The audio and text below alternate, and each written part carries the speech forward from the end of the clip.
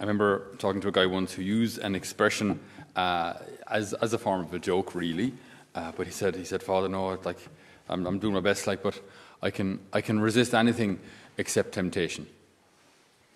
I can resist anything except temptation. And as I say, he said it in a joke. Same guy could really have done with resisting temptation a little more often. But I was thinking about this morning, this first reading, how St. Paul talks to the Philippians about the different circumstances in which he found himself, right? So he says, I know how to be poor. I know how to be rich too. I have been through my initiation, and I'm now ready for anything, anywhere, full stomach or empty stomach, poverty or plenty.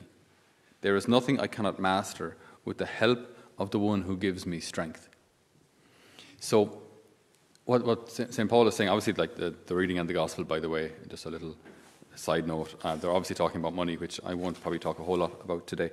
But what I wanted to focus on was something else, that every circumstance that's presented to us, every circumstance that we come across, every circumstance that we find ourselves in is an opportunity.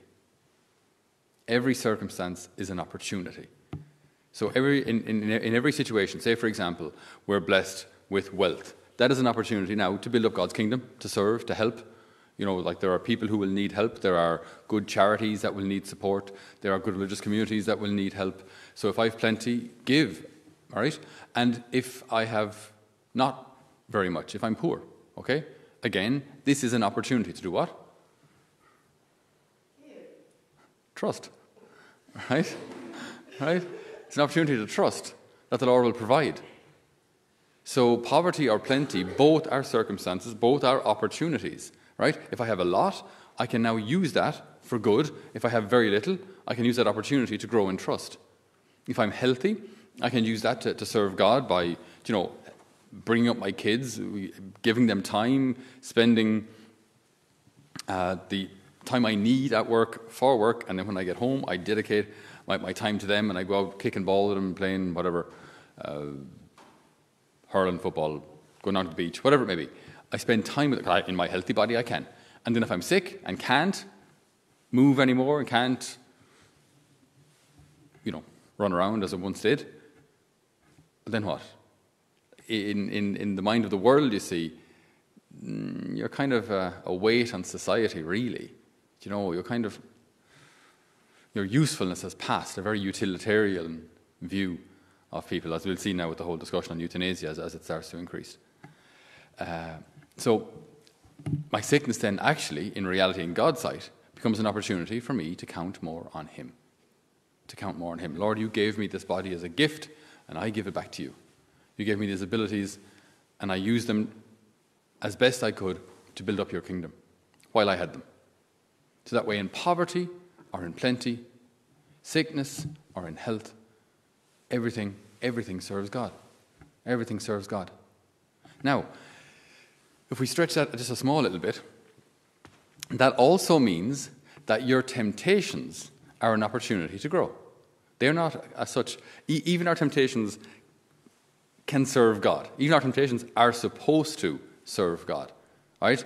If it's not like God is in some way powerless in the face of the enemy, in the face of Satan, in the face of the demons, and God can't do anything. There they are, running amok around the world, and God's like, sure, what can I do? He is God. They're gone, if He wishes. But instead, we can actually use temptation as an opportunity for growth. Even temptation. Okay? So, and I would actually argue that those who struggle in a certain area, in a certain way, that's the very area, it's the very place that God wants them to excel in virtue. So say someone has a tendency towards addiction. Right? Normally addictions then will change. So if they're not drinking, then they're gambling. If they're not gambling, they're on their phone. If they're not on their phone, they're watching TV. Like the addiction will just kind of will move. So maybe I'm not drinking, but I'm spending like 24 hours on the phone, or so on and so forth. So this addictive temptations, addictive mentality, that then, rather than being the antithesis, the opposite to God, this is my opportunity to grow in self-control and to excel as a saint who lived self-control. If it was easy for me, then it wouldn't be very virtuous.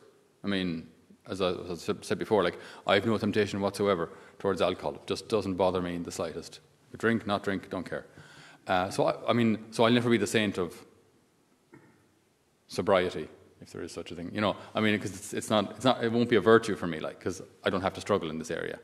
Whereas other areas where I do have to struggle, that's what's hard. That's where I have to kind of, that's where I fall. That's where I'm humiliated.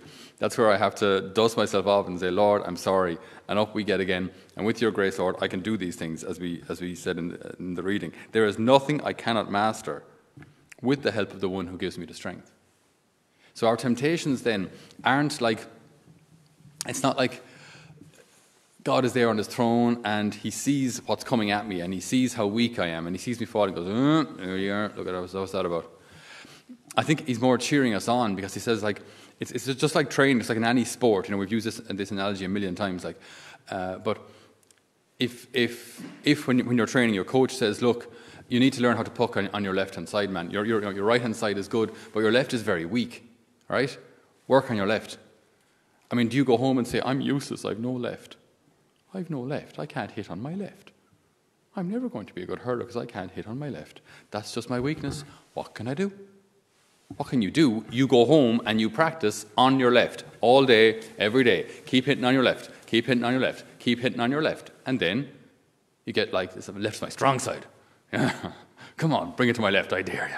See what I mean? The left becomes your strong side. But because it was pointed out to you, which it needed to be, that's what the coach's job is. Like, he's there to get the best out of you.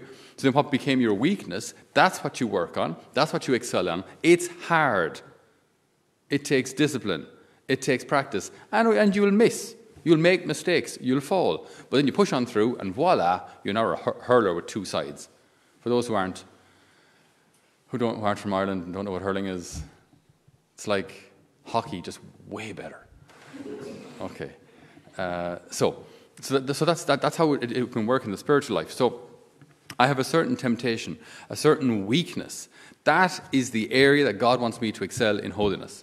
That exact weakness. You think of your Saint Augustine of that, who lived a life full of pleasure and so on and so forth in his youth, and then when he converted, Saint Anthony Padua, very similarly, by the way, they had still the memories of things that they had done and pleasures that they had experienced, but they had to excel in the virtue of self-renunciation, self-control, chastity. And they did. They did. Like, these thoughts and memories did not disappear. So they had to fight them and push on through and become saints anyway. In fact, maybe even become saints because of their struggle with those temptations. So our temptations it's not like that's where God has forgotten us or God has left us. This is our opportunity. This is our coach lobbing 2.5 kg rings on our deadlift bar. For those who don't know what a deadlift is, it's you lift a bar straight off the ground. It's really masculine. All right? It's just, right? And it pushes you to your limit. You're like, I'm actually, sorry, like 140. That's actually, I've never done more. I can't. And he says, go on, just lob it on 2. Are you kidding me? 142. And like, you're just, like, all the veins go, it's class. So all of that, and it's exactly that. You're getting pushed, and voila, you overcome this plateau that you've been stuck on for years, and now you're deadlifting 160, 180, 200. But like, if we stop and say, oh, that's all I can do, well, then you're stuck. Whereas pushing on through, always with the grace of God, never just on our own steam. That's Pelagianism.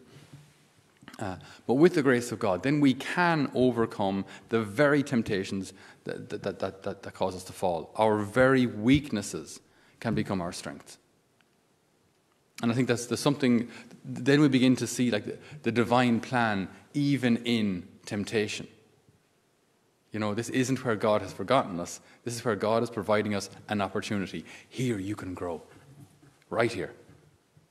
So then, if I can be trusted with a little, I can be trusted with a lot. If I know you can be tested in this area, and you will say, Lord, I rely on you for everything I need, I will not fall, because I have you, because I love you, because I don't need whatever this stupid temptation is offering me. I don't need it. And the more I grow in that, well, then I'm ready for this participation in God's divine power. I'm ready for divinization, right? When we enter heaven, we share in God's divine life. But if I can't be trusted with little things, how on earth can I be trusted with sharing in God's power? You know, if I can't be trusted to use a little time or money or whatever else it may be to build up others, if I'm to get more, I'll just make a bigger mess. So if I can be trusted with little, I can be trusted with a lot. And so in my weaknesses, if I see these as opportunities, and this is probably, if I watched more business motivational talks, they'd probably talk about this. Every crisis is an opportunity. They'd probably say something like that. But every difficulty, every crisis is an opportunity. Every temptation is an opportunity. This is how we grow. We don't grow by just doing what's easy, just doing what's kind of the virtue that comes naturally to us. That's not how we grow in the spiritual life. But it's by taking on those temptations with the grace of God and overcoming them. And that way then, even Satan, even the demons serve God. Their temptation serves God. Their temptation serves us. Their temptation affords us an opportunity to grow in virtue. And then it makes sense that God would leave them, because that's how we grow. They cause opposition and difficulty and distraction, and we push on through, we fight on through with the grace of God, and we come out stronger because we fought. So the Lord does know what he's doing. I know how to be poor. I know how to be rich too. I've been through my initiation, and I'm now ready for anything, anywhere, full stomach or empty stomach, poverty or plenty. There is nothing I cannot master with the help of the one who gives me the strength. Amen.